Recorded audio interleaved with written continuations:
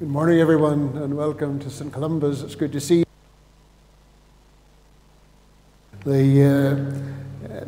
We're delighted to have some visitors with us, and we trust that as we worship God together, we will indeed know His presence. I see some folk from Kirkcaldy, and there's others from Aberdeen, and some from elsewhere. It's good to have you with us. But a special welcome to Iain Hepburn, who's coming home to us here in St. Columba's. It's good to have Iain and Mary and all the family with us, and Iain's going to be sharing God's Word with us this morning. There is Sunshine Club for the children immediately after the second singing, and our evening service at 6:30 in the hall. We will continue our studies in Revelation chapter 5. No Boys Brigade, Girls Brigade or Toddler Group as it's school holidays this week. Thursday we have our midweek at 7:30 in the hall as usual. And if you haven't already got your copy of the Hepburn's latest newsletter, there are copies available in the vestibule, and also the Slavic Gospel, the latest April-May newsletter, Frontlines, is there if you wish to collect a copy as you leave. And also the May, June, July Word for Today copies are available in the vestibule. So if you want to help yourself as you leave, feel free to do so. But Iain, we're delighted to have you, and we look forward to hearing from you. And we do assure you of our continuing prayers and support as you continue to prepare for moving to Namibia. So every blessing for the service.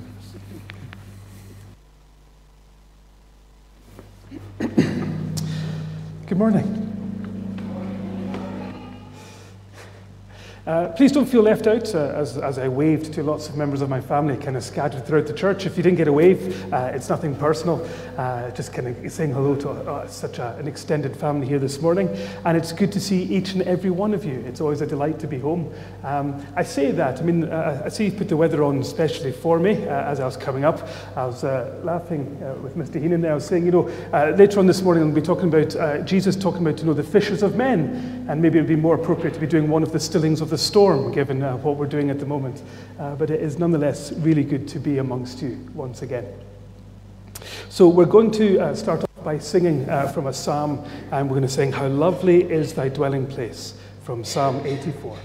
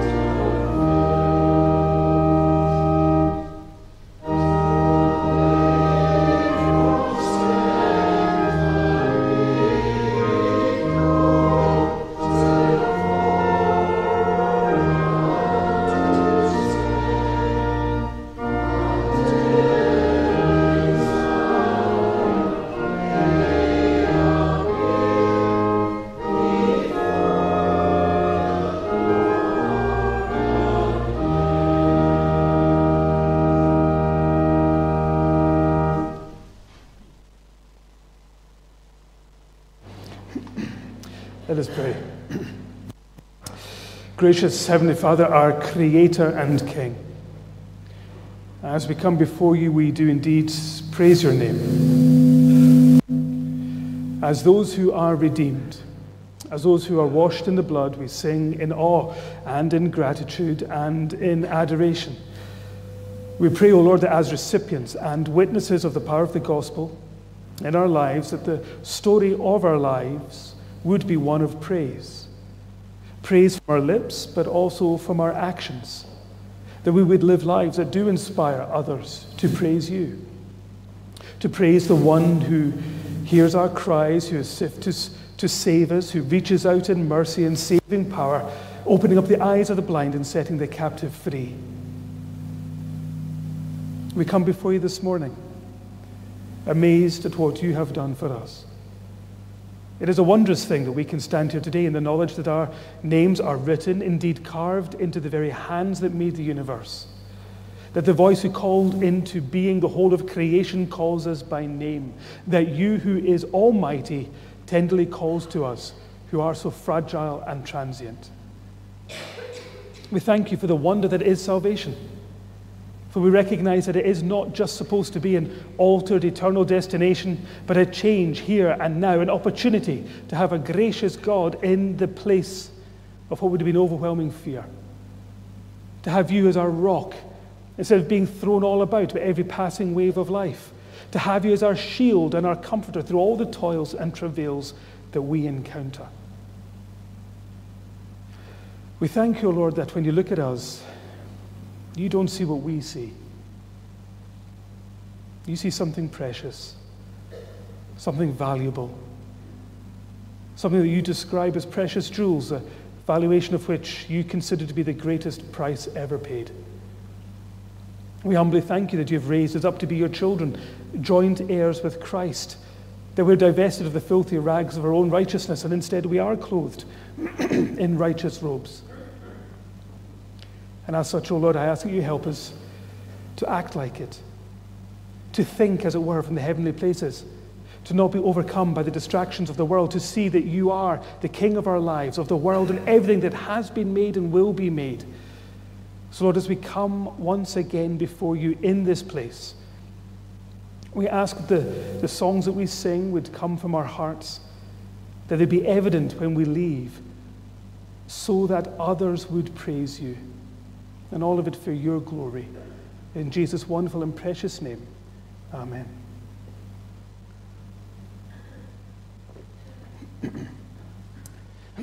Now then, excuse me. I've got a talk that it's kind of titled Children's Talk, but anyone can join in, bear in mind at this point. One of the things I like doing when I come home, my kids will testify to this, but one of the things I like doing when I come home is going on a boat. I don't mean the boat, when it kind of get me here, but I like to go on a cousin's boat. And very often when we come home, I get to phone them up and we get to go out on the boat, and the kids normally come with me. They don't normally have a choice, and they get to come with me onto this boat.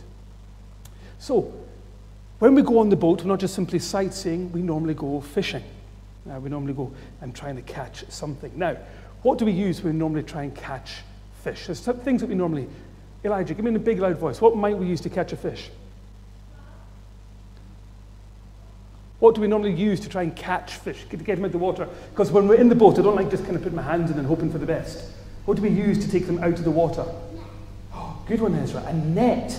Yes, we could use a net. We could maybe get a big net, yeah? Kind of throw in the net, try and catch some fish, kind of pull them out the water, yeah? Is there anything else that we might use to catch fish? Fishing rods. Yeah, you could use a fishing rod. Yes, very sophisticated, nice. Yes, using a fishing rod, yeah. Anything else, Harry? Well, you could use rope. I can use what? Rope. A rope. Sometimes actually, especially the little hooks all the way down the rope, yes, yeah. Like when we're going for like squid and things like that, yeah. Like bottom stuff like this, like to the end of the boat, and then they'll come up and Good, yeah. And creels. Big creels, like when you catch lobsters and crabs and things, we'll sometimes use creels. You know, that's my particular favourite, as it were. And so we go out, we try and catch fish. That's usually the main purpose, as it were. In fact, the very first fish I ever caught was in a creel by accident. and they managed to pull it up. I was expecting a lobster. Turns out it's a great big fish instead. The very first fish I ever caught was in a creel. Now, I say this because as much as things have changed since I grew up doing these things, because the reason I like going out is it reminds me of the things I used to do when I was younger. And although many things have changed, actually when you're on the boat, things haven't really changed at all. The same sights, the same smells, the same things, same sounds, and it all comes back to you. Now, a number of Jesus' disciples were fishermen. And the text that I'll be preaching on later on this morning is about these fishermen. There were two sets of brothers. You've got Andrew and Peter, and you've got James and John, and they're all fishermen. This is what they did for a living. And there's one point that they're using their boats. They're on their boats, they're not in the Minch, they're in the Sea of Galilee, and they're using these nets to catch fish, etc. It's not going well. And they kind of come back into shore, and Jesus goes into one of their boats. And he's in the boat because he's trying to teach people. And it's getting crowded, so he goes onto the boat, he sits down in the boat, and he's able to teach from the boat. And everyone's listening. And when he's finished, he says to Peter, right, Peter, head out a wee bit and put your net back out. Now, Peter has been at it all night, and he's caught nothing. Can you imagine that? All night with the nets, not one fish. And Jesus says, right, we'll go out, we'll put the net down. And you can almost imagine the look that Peter's given him. Here's the professional fisherman and saying, we've been at this all night. And it's, he emphasizes that we haven't caught one thing. Not one thing. But I can almost imagine the look that Jesus is giving, because Peter then follows it up with, but if you say so, we'll go and do it. And out they go. They take the boats out. He knows there's something special about Jesus. He goes out, they put the nets over, and in an instant, they catch all these fish. In fact, they catch so many fish that the second boat, the one with James and John, has to kind of come over as well. And they have to get it all in. And even then, the nets are almost breaking, the boats are almost sinking, and they manage to get in with more fish than they could have ever imagined. And as they come out, Peter in particular recognizes there's something different about Jesus. This guy is special. And he falls down in front of him. And Jesus gives him this curious phrase. He says, once you follow me, I'm going to make you a fisher of men. That's a great phrase. Now, I know I've got to do the sermon properly later on, where we're going to have people running up and down Church Street with nets trying to catch people, so I've got to make sure to do the sermon properly later on. But that's not what he meant. That's not what he meant by fishers of men. Jesus is going to get these guys to go out and is going to capture them, as it were. Just like you'd capture fish. Because he's going to have more people following Jesus. There's something about us that's supposed to be captivating when we go out. There's something about us that's to be alive. Having met with Jesus, there's to be something about us which is captivating, which captures people. Whereby they say, yeah, there is something about you. And this is what happens to Peter and the rest. They go and turn the world upside down because they'd met Jesus, because they become fishers of men. And in actual fact, that's our calling as well, no matter what your size. That's our calling as well. We're not too young, and good news, you can never be too old for that to be our calling for us today. Now we're going to sing again, and then you guys are going to get to go to your Sunshine Club. So we're going to sing Amazing Grace, My Chains Are Gone.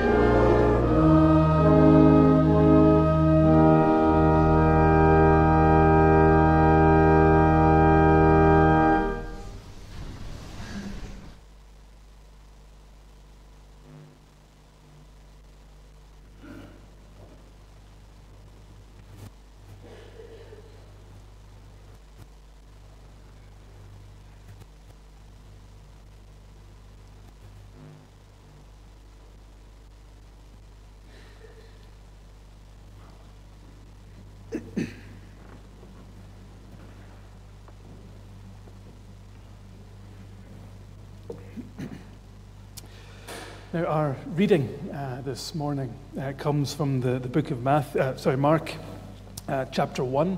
We're going to be reading from verses 14 all the way through to 20. So it's Mark chapter 1, verse 14 to 20. It's a relatively short reading this morning.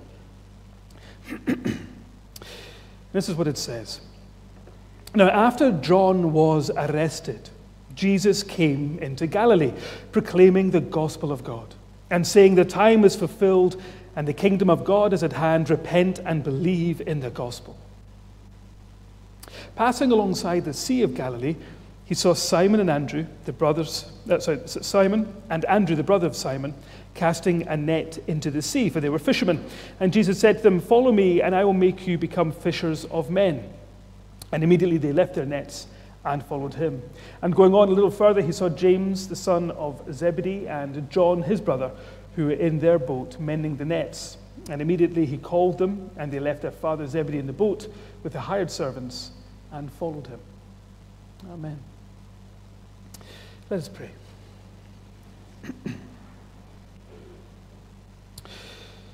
Gracious Heavenly Father, we come before you just now, and we bring this congregation before you. We bring each of the people here before you.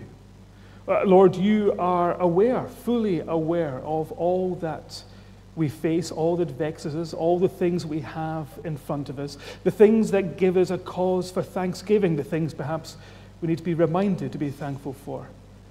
And also all of the trials, all of the difficulties that life throws at us, all of the brokenness and the pain that comes because we live in a world that is fundamentally broken, fallen.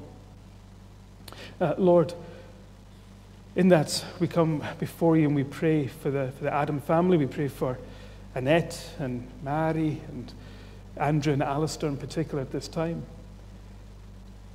Lord, we know what it is to live in a broken world, and very often the shards of the pain of that and the full realization of that, when that interloper of death has come into creation. Lord, we thank you that you are the one who defeated death, that you are the one who will raise us up. And we pray, Lord, that you would bless them and you bless each of us who have been touched by death in this last week. For those of us who are mourning friends, for those of us who have lost family recently, Lord, I pray that you would bless us, that you would bless us with the knowledge of your presence with us as we go back out into that broken world, but with a Savior who promises one day to wipe away the tears that are rightly shed now, but wiped away by your hand. Lord, we pray for this congregation. Lord, we pray for those of us who are able to hear this message that is coming. Lord, we pray as we get ready to hear from your word that we will do so with a sense of wonder, and that we would gain, that we would receive from you. Lord, we thank you that it is you who has paid the price, that Christ would die on the cross that we would be yours, that we could boldly approach your throne with our cries and our tears and our praise, that we get to approach you not through our goodness, not through our own efforts, which would just leave us so spectacularly short. Instead, Lord, we thank you that though we cannot save ourselves, we cannot see ourselves restored, we cannot force out of the text wisdom, Lord, we thank you that because of you we can respond, that we can receive, that we can be the people we're called to be. So help us then as we come to your word today to see what it is that you're saying, to receive and to be changed by it. For those of us who need to be encouraged, I pray that we would hear that. For those of us who need to be challenged, for those of us who simply just need to receive, to be inspired, to be excited by you, I pray, Lord, that that's what we'd receive this morning. So we would exit this place and stride on with you through the week that lies before us, we pray. In Jesus' wonderful name, amen. Now we're going to sing one more time before we turn back to the Gospel of Mark, and we're going to sing "Glory Be to God the Father."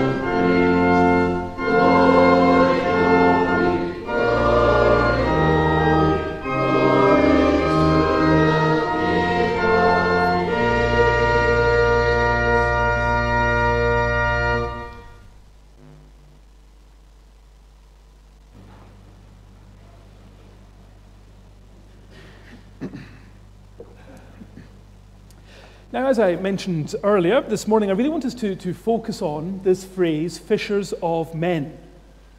Found here in the calling of these 4 disciples. It is a calling with real potency, particularly in the context of the verses that came just before it. So it means that this phrase, as fishers of men, I want to look at, mindful really of 4 things. We have to be aware that this is in the context of John having been handed over to the authorities. It's in the context of it being in the region of Galilee. There's the symbolism of the sea, and ultimately what it really means when we have this word gospel. Now, usually when we see this phrase, fishers of men, we think that Jesus is simply being a bit clever with his words. You know, they happen to be fishermen, and so Jesus says, I'll make you fishers of men. You know, as if they'd been farmers, they'd been harvesters of men. Maybe if they were soldiers, they'd be in the army of God. You know, just a clever play on words. And so we end up flattening this call. We just kind of skip over it, as it were. And we don't really kind of feel the resonance of such a phrase being applied to these people at this time. And being an Old Testament person, as a lecturer in Old Testament, my opinion, my biased opinion, is because we divorce it from those foundational Old Testament texts that Jesus was aware of, that the disciples were aware of. And so when we read about this phrase in the Old Testament, the fishers of men, when we're aware of the dark and sinister iconography of the waters and the seas, we see what's going on in Mark. We see exactly what Jesus is calling them to. And so we will consider this morning. We'll look at some of the Old Testament. We'll get to see what this phrase means, what it meant to be in the context of the sea and in Galilee in particular. And so what it meant to these people who heard that they would be called to become the fishers of men. There is always a temptation, maybe arguably elsewhere rather than a place like this, but there's always a temptation to cast these fishermen as being maybe ignorant or unschooled because they're fishermen. Now, that'd be a very brave thing for me to try and suggest in a place like Stornoway. I've always found it slightly odd that this would be the view. I've not found that to be the case. I find that somewhat not just offensive, but incredulous. When you actually think of the fishing communities around Scotland, they're usually some of the most biblically literate ones. And so I think that such an assumption of their ignorance is unnecessary. These people are not biblically illiterate. They know their Bibles. As children, these men were expected to know the first 5 books of the Bible off by heart by the time they got to 12 years old. Now, the idea was that you would learn the text as a child, and then it would take you the rest of your life to begin to understand it. But if you've ever read 1 Peter, or if you've ever read the incredible complexity of a gospel like John's, there's no way that these are illiterate, unschooled men. These men know their Bibles. They knew their Old Testament.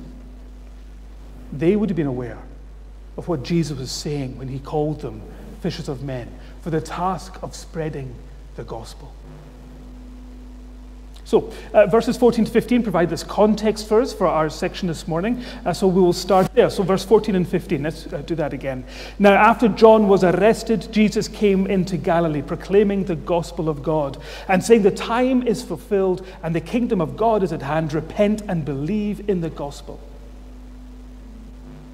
That is a summary statement of the ministry of Christ. This is what he's about. Announcing the kingdom of God, proclaiming the good news, calling people to repent and to believe. And in actual fact, in the book of Mark, this is really the introduction to Act 1, the first real major segment of the book. The next several chapters will follow this and be governed by this theme. And his ministry particularly takes place around Galilee. This is where he preaches and proclaims and heals and calls people to repent and to believe. And so it means that these 2 verses are the foundations Not just for our passage 16 to 20, but in actual fact, the whole of this section. It helps us understand what Jesus is doing when he calls his people to be fishers of men. When he calls them to have the same purpose that he has. They're to follow him with his message of gospel. And so we need to think about that. We need to think about what gospel means, and we also need to look at this.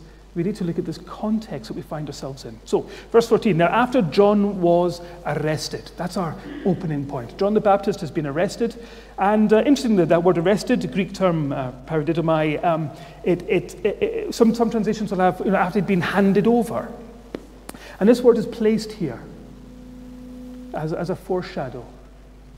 It's the same word that's going to be applied for Jesus later on in Mark 9, 31, 10, 33. It's used when Jesus himself is handed over.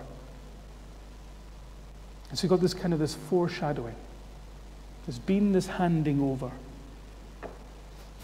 And Jesus is going to proclaim, like John. And like John, he too is going to be handed over to the authorities, handed over to death. And so the arrest of John that's mentioned here isn't just in passing, it's not just a time reference, it's a foreshadowing of the fate of the one that he had prepared the way for. And so, carrying that verse, Jesus came into Galilee. So the setting for this call is Galilee. These men are Galileans. This is the setting for Jesus' early ministry. We'll see it over the next few chapters. This is where Jesus was. Now, you may well know that Galilee was a region controlled by Herod. It was the bit, as it were, with a significant Gentile population. This is what it was known for. In fact, it was so heavily Gentile that in Matthew 4:15, it's known as Galilee of the Gentiles.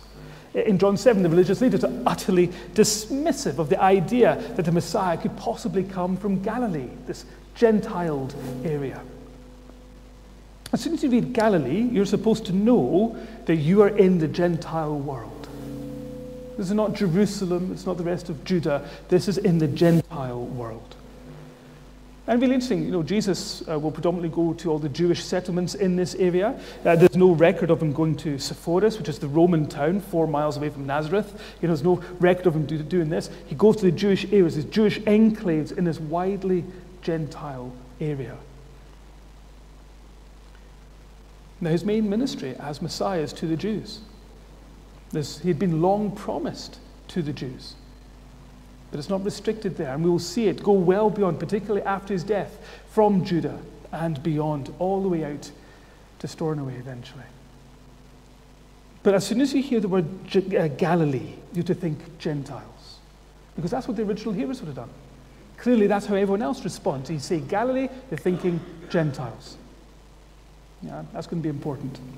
The rest of that verse says, proclaiming the gospel of God.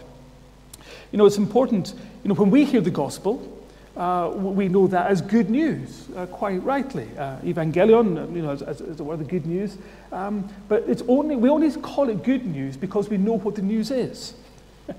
We call it good news because we know that it's about the victory of Jesus Christ over sin and death. We know it is this wonderful opportunity for us to be saved because of what he has done. So we know that it is good news, and so we often just think of the gospel as good news.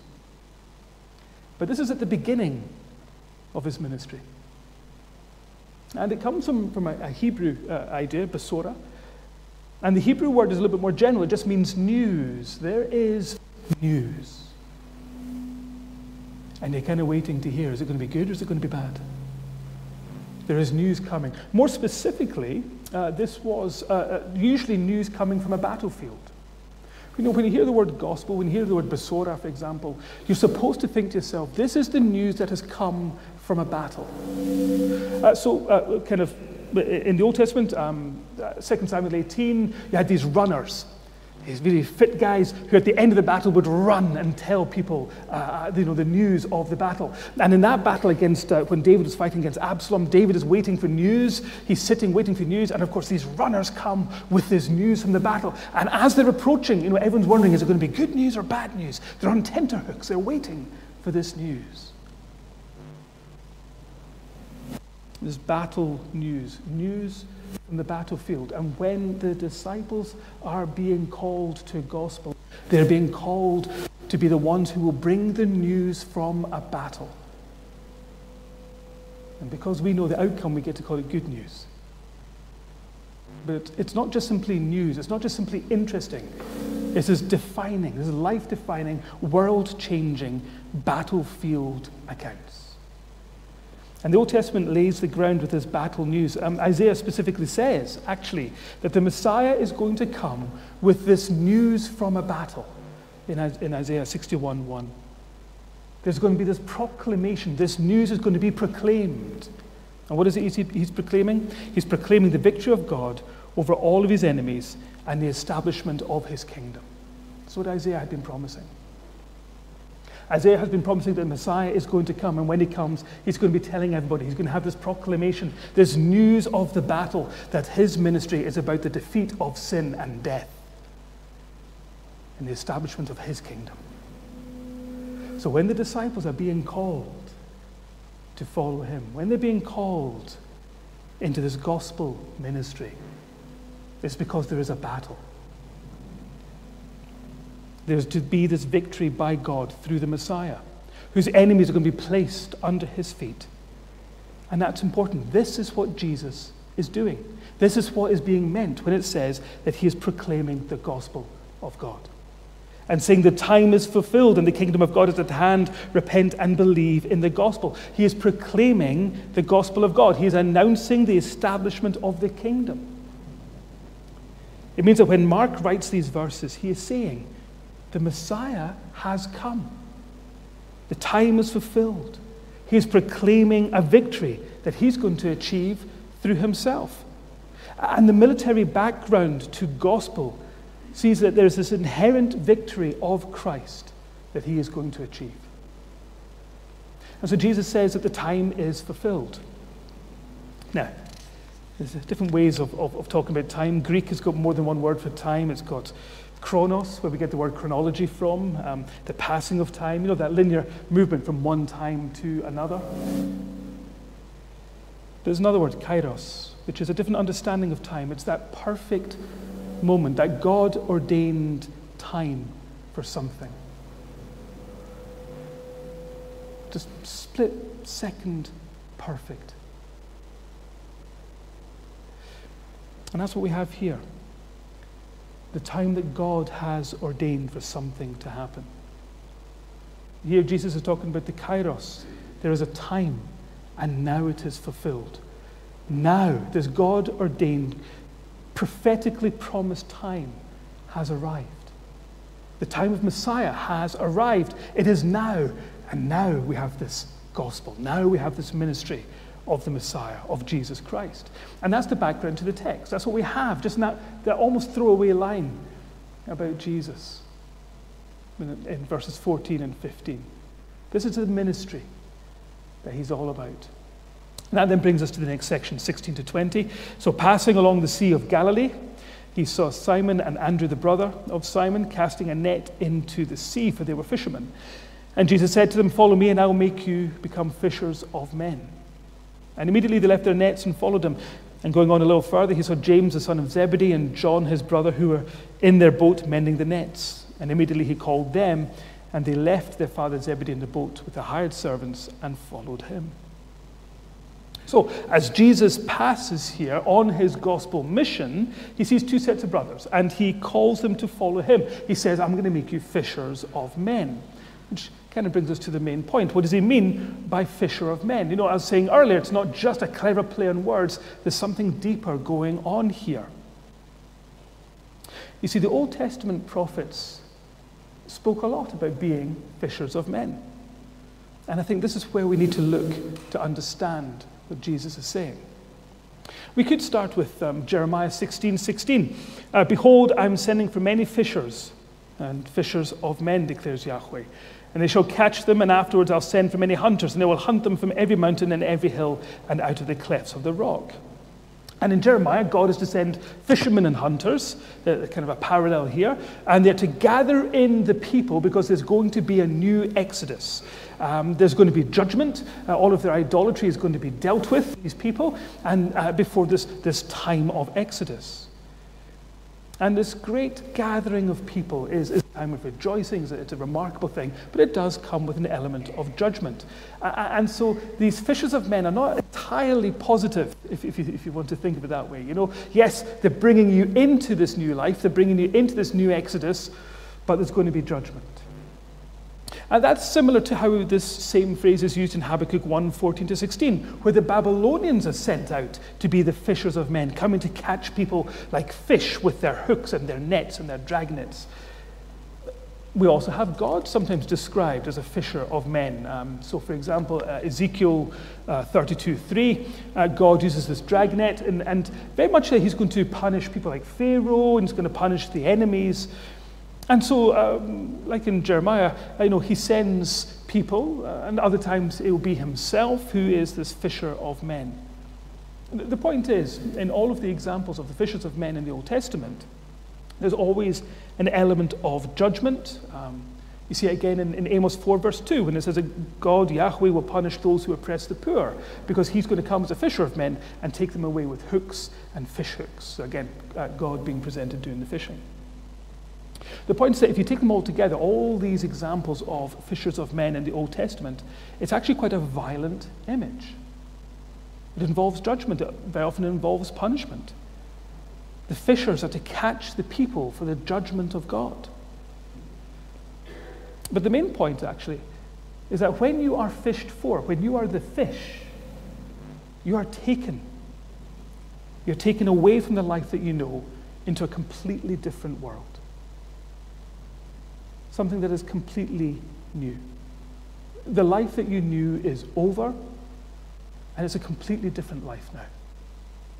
What is coming is going to be very different from anything that went before. And that's the main point. It's an act of judgment that will take you away from the former life and set you on a life that is new. Whether it's going off into exile with the Babylonians, whether it's the new Exodus in Jeremiah, you are taken from this old life, this old world, put into a new world, a new life that you could never have imagined. And that there is judgment taking you from one to the other. That's one insight from the Old Testament. That's one of the components we need to be mindful of as we come to this phrase, fishers of men. But it's also important that we understand how the Old Testament even just viewed the sea. The call in Mark takes place beside the Sea of Galilee. But the sea is not a neutral thing. It's actually really important in the context of fishers of men. When you look at the sea through Old Testament eyes, what do we see? Well, actually, the Old Testament very often would use nature or geographical features such as mountains and valleys. They take on symbolic relevance. It's not just a mountain. It takes on something. That's particularly the case when it comes to the sea. The seas and the oceans were essentially symbolic of two things. Very often the seas and the oceans would represent, again, the Gentiles, and other times it would represent chaos, disorder, death. Throughout the Old Testament, the sea and the sea creatures are emblematic of the Gentile world. We see this in the Psalms in particular, where we can be delivered from the waters, meaning delivered from the Gentiles. We see that Psalm 144, verse 7. Isaiah, in Isaiah 17:12, talks about the thundering and roaring of the Gentiles like mighty rushing waters. Gentile rulers are likened to great aquatic oceanic creatures. Daniel 7, Isaiah 51:9. In fact, that's why John in Revelation 17:15 has this vision of the mighty waters, and these are the enemies. These are the nations of the world arrayed against the people of God. And so the first thing is, as soon as you hear the words waters and seas and things, you're supposed to think, once again, Gentile world. Those who do not know God. Those who would be antagonistic to God. Those who would be a threat to the life of the people of God. And it is also a world of chaos and disorder and death. You see, the idea of the sea being chaotic, dangerous, a danger to your life. That's not an image I have any problem with. I mean, if you're to go past the harbour on the way home today, you'll kind of get the idea. Very often, people who don't live near the sea, they'll see like a postcard, for example, and it looks very pretty, and it can be very, very beautiful. And even then, you need to be careful. There are certain beaches you don't go swimming on. There are certain places you don't go out to. This sea is a dangerous place. You need to treat it with respect. For the Israelites, the sea is a place of confusion and chaos and judgment and death.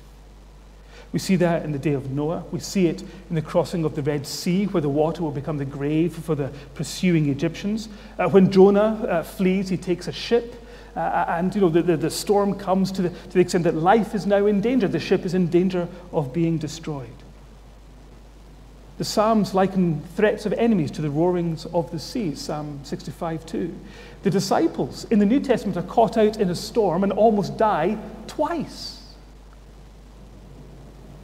Luke 21:25, the roaring of the waves is the sign of the second coming. In the creation account of Genesis, and in the glassy sea around the throne in Revelation, God, who can control even the sea, is shown to be sovereign. So let's put that all together. In the Old Testament, fishing for men is a largely violent image, one of judgment that takes you from one life to another. In the Sea of Galilee, where you would see intense storms, you have the imagery wrapped up of the Gentile world, both in the word sea and Galilee. And it was also a dangerous, chaotic place, the sea. It was a place of death. And so when Jesus comes to these brothers, they're fishing there at the side of the sea, these men who are going to be fishers of men, it's not just a clever play on words. If I was to sum it up, it'd be like this. In the Gentile region of Galilee, Jesus has begun his worldwide mission. The mission is going to go even to the sea, even to the Gentiles. Even the Gentiles are going to be reached by this Messiah. The gospel message that he is proclaiming is news of a war, of a battle. It is news of his victory through the active reign of God, described as his kingdom. He's going to use these men in a role as fishers of men. Because what they are going to do is they're going to go to the watery places of death. And they're going to capture people and bring them into the world of life.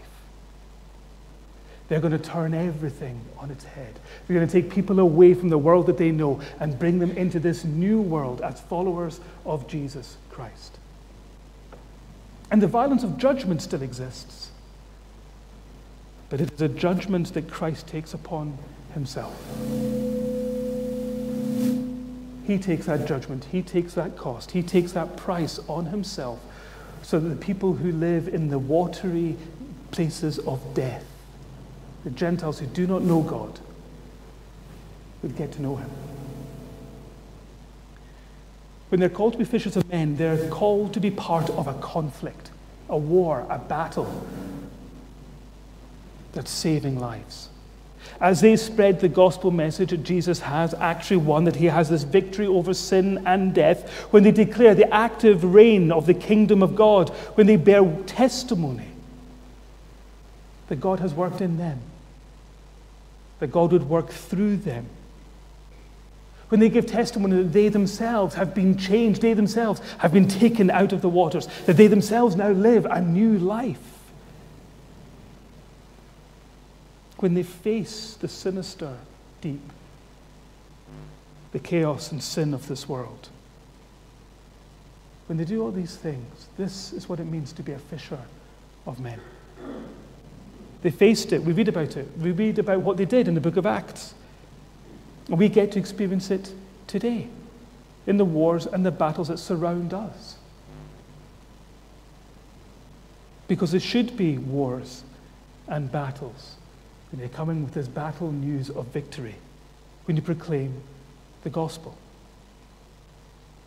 And so this calling was not just to Peter and his brother. It wasn't just to those who were professional fishermen. It's not just a clever play on words. Jesus is saying, the Old Testament warned you that I'm going to be calling a people who would be willing to go out even into the sea, the Gentile world, those who do not know God, in order to see lives changed. In the power of Christ who has achieved victory, the one who took all the judgment onto himself, we are called to be fishers of men. And as I said to the kids earlier on, if you're running up and down with a net on Church Street, that's not what I mean. But we are to be captivating. We are to be the kinds of people that sees lives taken from death to life, real life. That's what it means to be a fisher of men. It's actually a really violent role, because you're asked to take part in this battle, to take part in a struggle between good and evil, between death and sin and life with Christ. But it's also an activity filled with the grace of God, because ultimately we follow him.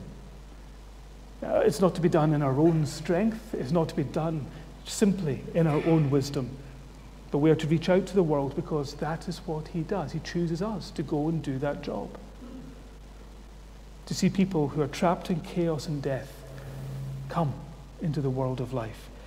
And it is a serious and yet wondrous and wonderful calling given to each of us this morning, that we get to take part, that we would get to take part in being these fishers of men, that wonderfully violent, life-changing calling. And I pray that this is indeed what we will experience in the days ahead. Let us pray.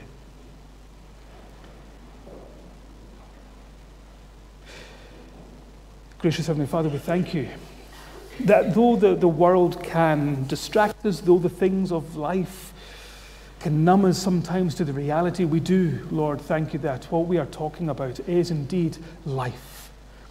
Not just eternal life, someday, a way off possibly in the future, but a life that changes us even now. And so, Lord, we do pray that though we are often worn down, though we are often distracted, though we are often forgetful that this is what we are called to, I pray, O Lord, that this week, that we be mindful that we are those who are indeed called to be fishers of men, that we are indeed those who are supposed to have been transformed, O Lord, that we would be people of life, so that when we go into the world, when we go to places that are marked by sin and death, that we would be different, that we would indeed be captivating, that people would be captured, Lord, by your Holy Spirit, Lord.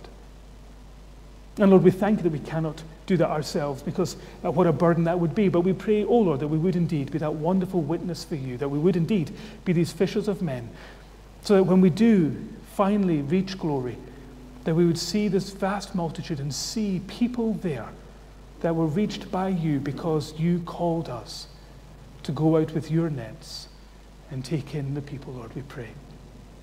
So Lord, bless us to that endeavor, overcome all of our weaknesses, and let us be people transformed by your life. In Jesus' wonderful name, amen.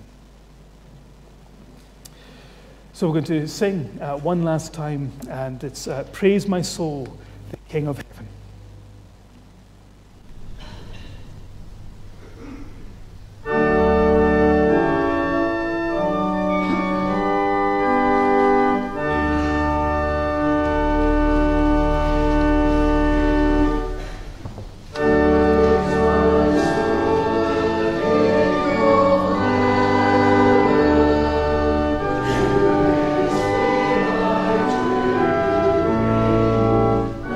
So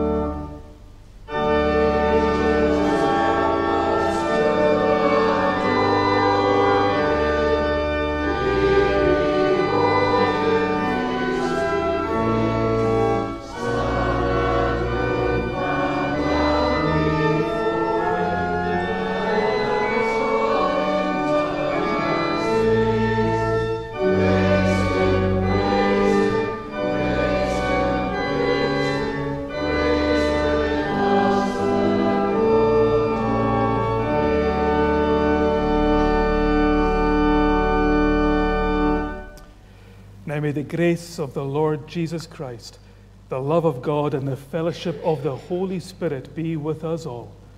Amen.